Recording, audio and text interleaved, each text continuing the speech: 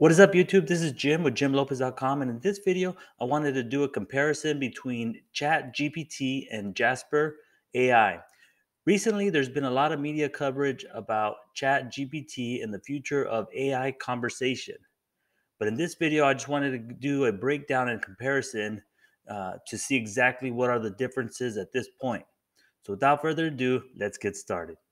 Okay, so I'm here on OpenAI under ChatGPT, optimizing language models for dialogue. We've trained a model called ChatGPT, which interacts in a conversational way. So you can ask it questions and go back and forth like if it's a conversation. So that's one of the things that have made it real popular. A little bit different than program like Jasper, where you give it commands and tell it what to do. So I was doing a little bit of research on the Chat GPT, and actually on the Jasper.ai blog, they wrote, "What is Chat GPT?" So it says, "What is Chat GPT and how is it different from Jasper?" OpenAI introduces a new interface called Chat GPT.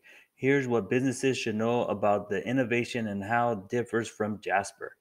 So basically, what is ChatGPT? ChatGPT is a natural language processing tool that allows you to have human-like conversation with an AI copybot. And it was originally from the GP3 based language model. All right, so you can do.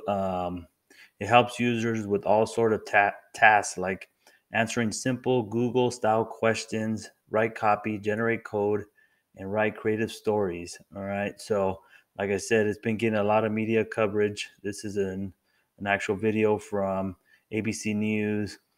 It says, how does ChatGPT and OpenAI different from Jasper?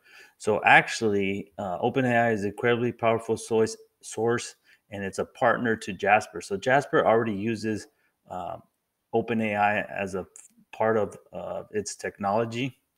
Um, so basically, Jasper here also uses NeoX, T5, and Bloom included its own software. So currently, one of the big draws to Chat GPT is that it's free. You can sign up and you can give it a try. Right now, I'm going to give you a little tutorial on how to use it. But basically, I just wanted to cover a few more things on here. So, and give you the difference between writing it on Jasper and also on OpenAI. So, um, a lot of people, so here we go. Will Chat GPT replace Google? So basically, the answer in short is no. Number one, um, any question you ask Chat GPT, it'll be from 2021 or before. And so, of course, if you're Googling something from yesterday, it will not show it. And then this article goes into a few more other things, but I'll go ahead and go over to, if you go to open.ai.com and you create an account, it'll bring you here, which it says Chat GP3. So these are examples as capabilities and limitations. So basically, you can ask it simple questions, it's going to give you real good answers. So the example I'm going to do is, why are AI copywriting tools so popular? I'll put a question mark. So why are AI copywriting tools so popular? So if I go ahead and okay, so then the answer it gave me is AI copywriting tools are becoming popular because they can help automate the process of creative written content, excuse me. This can save time and allow businesses to create more content in less time. Additionally, AI tools can sometimes produce content that is more accurate and consistent than content created by humans. All right. So then if you can ask it a question, continue with the conversation. Will AI copywriting tools replace humans? Question mark. And then it'll continue.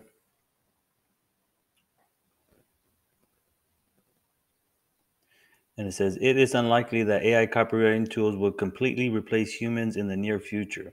While AI tools can be helpful for automating certain aspects of the writing process, they still have limitations and may not be able to produce the same level of creativity and nuance as a human writer.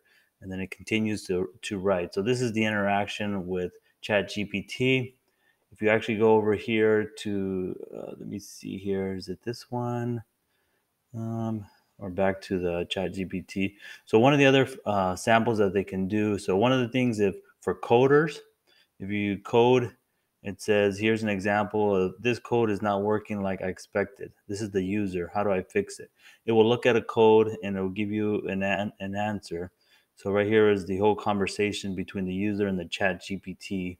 All right. So if you go over here, it says, how do you break into someone's house? It's going to first tell you that it's not going to answer that question. But the moment you tell it that actually I'm wondering how to protect my home for burglary, it'll give you examples. And then another one here, you can ask it just simple questions and it'll keep going. All right. So let me go back to the actual conversation. So like I said, you can continue to go here. I'm going to go ahead and go into Jasper and go ahead and, oops, let me go back here. I'm going to go ahead and copy this question just to give you an example of the kind of response that Jasper will give. So if I actually paste that question here,